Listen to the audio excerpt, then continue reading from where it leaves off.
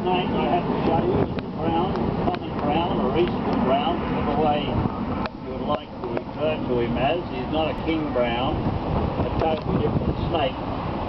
Unfortunately, bushmen, when they see a common brown big, they call it a king brown, and the anti-venom treatment is 100% different. A few Saturdays ago, I just came down here to try out a brown snake to see what he was like.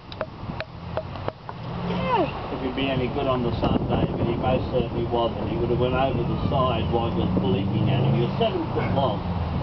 That's up here. He's a big snake. I gave him to the reptile park for Cann. Mommy!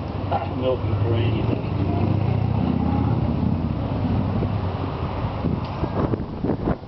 Mommy! That's the eastern brown, the common brown snake around the Sydney area.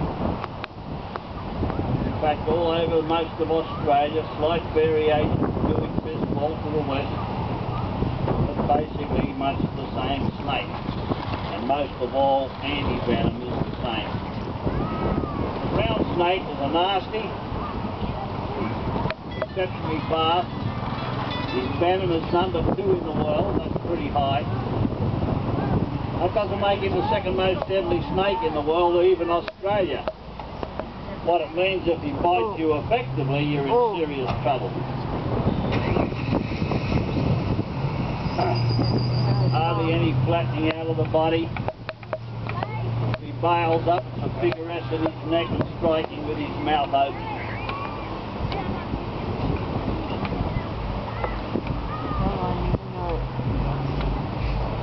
Very, very deadly snake. I never think you can hold him on a tail and not position from that position there. A good French one will bite me anywhere in the body, arms or chest. On his chest there, down near the neck, it's hard to see a little bit, are spots or a mottled colour down near the neck. Sometimes that spots or mottled colour comes right back to my fingers. Sometimes that spot there is very attractively marked. What's great about them is their presence, because the brown snake is the only brown coloured snake in New South